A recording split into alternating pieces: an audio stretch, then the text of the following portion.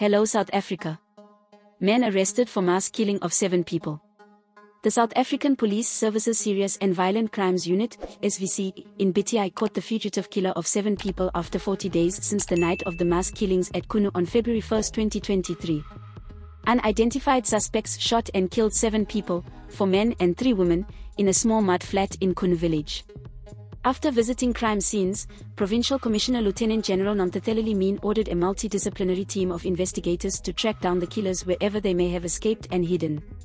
During the investigation on March 10, 2023, the team received information that led them to Gauteng province.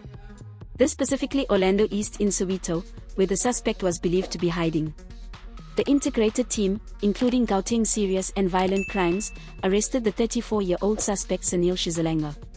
He is popularly known as Litty, who was hiding in his girlfriend's flat.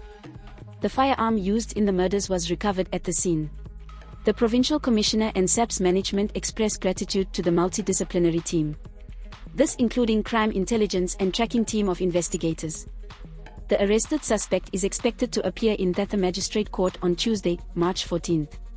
He was charged with 7 counts of murder. This is Leah for the South African. Please subscribe for more news updates.